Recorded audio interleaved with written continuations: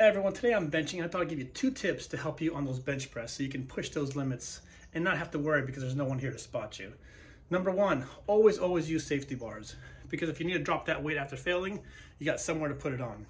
And if those safety bars aren't enough and you're still pinned, never ever use clamps. That way you can dump the bar, dump the plates, and get that bar off of you.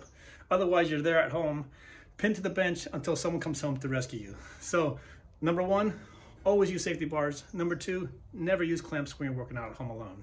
Anyways guys, thanks for watching. And if you haven't yet, please hit that subscribe button. It helps the channel grow. And if you want to see any more tips, please let me know in the comments below. Thanks for watching. Until next time.